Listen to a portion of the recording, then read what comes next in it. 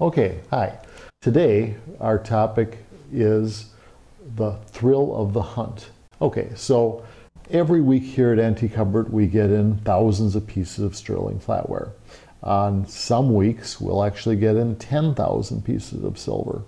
And there's nice things coming in. You know, there's Jensen, there's Bucciolati, there's Tiffany, there's hollowware, there's popular patterns, there's many, many things. But one thing we don't get lots of, and that's museum quality silver. That's the part that is the fun part, and it's the hard part for us to get. So where does this kind of silver come from? It comes from collections. And about 2 years ago, I was thrilled because 4 major collectors decided to sell me their collections. And, you know, we found other people who would be happy to have parts of the collection, and we basically recycled it. Okay, so, but last year, it was not that way. I really hunted hard for great collections. I talked to people, and during the entire year, I got one good, not great collection. So anyway, this year I was hoping again that we would get a number of collections, and it's been a banner year. Normally for these collections, they don't come to the shop. We have to go to see them. And so this year we've made 2 trips to New York to see collections. We've gone to Texas 3 times. We've gone to Massachusetts twice. We went to Chicago once, and we went to the Detroit area last week. Okay, and so how does this process work? So a person will contact us that they're interested in selling their collection. We will see what's in the collection either by them writing to us or sending us pictures.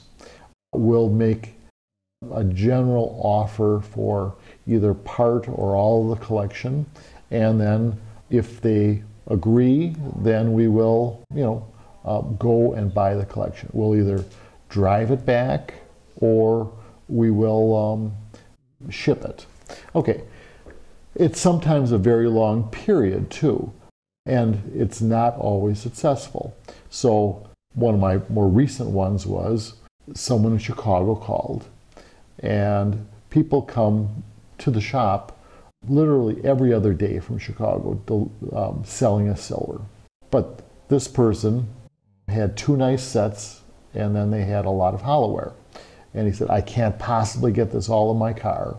And so we said, well, what do you have? And he said, I'll take a picture. He took a picture of his dining room, and it was just solid silver. So I said, okay. He had agreed to the prices that I had for the 2 sets, and they were very nice sets. And so I was like, well, at least we're going to get the sets, and, we'll probably buy the hollowware too. And we got down there, and I spent about a half a day pricing things. I gave him a very fair price on things. And then at the very end, he said, well, my brother-in-law is with an auction company, and my wife and I talked it over, and there'd never be peace in the family if I didn't give him a chance at it. Well, so we didn't get the sets, we didn't get the hollowware. He still says on his most recent correspondence to me, there's a 99% chance we're going to get it. Well, I've seen a lot of those 99% things that don't happen. So there we, spent some time, we did some traveling, and it didn't work out. Sometimes these take a great deal of time. So one of our recent trips out east, talking, emailing, pricing, it took about 4 months to come up with, a price and a manner of paying him and what he wanted to sell to actually make the transaction work. And then I bought a lot more things from him when I got there. So it worked out very well. Another one in New York this year, we corresponded for several months. And he always said it wasn't enough. And so I was ready to go on vacation, and I said, I'd really like to finishing the negotiations by the time I leave. And I said, I've given you 6 different prices and offers. In every case you say no. So how about giving me the price that you'd feel comfortable with? And he did. And it was just slightly above my last offer. I was happy that we were able to make a deal, and I got some museum quality silver from that. My last one was last week.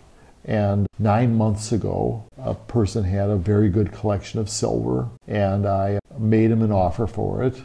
And he said the time wasn't right. And so we've contacted him a few times since then. And about 10 days ago, he said the time was right. When could we come? So with an employee, we drove 800 miles there and back and met with the person and got a really great collection of figural silver. And I'll show you a little bit of that. So the first piece is this Tiffany Indian bonbon spoon in this fitted from Paris Palomino case. It's a beautiful piece of Tiffany silver from the 1880s.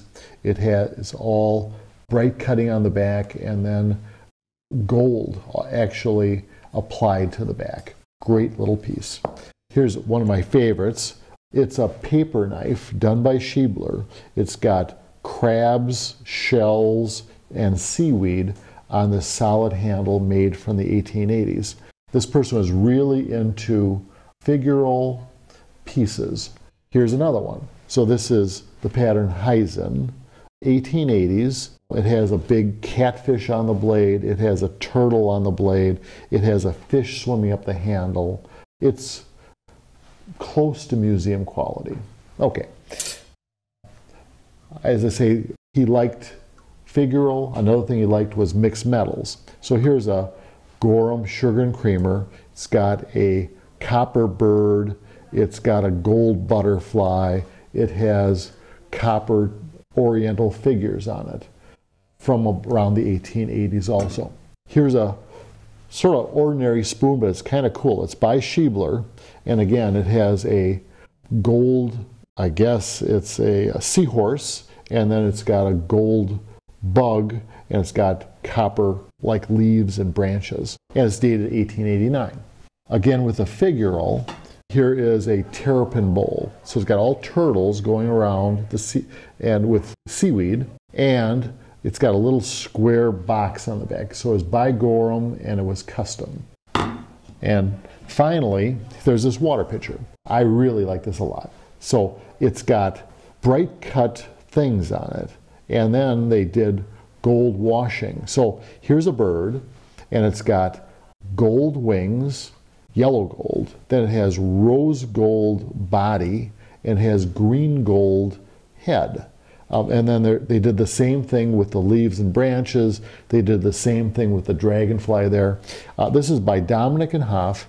Dominic and Hoff dated it in 1879, and then it was given at this horse race in 1881. So this collection had more than 100 fine items.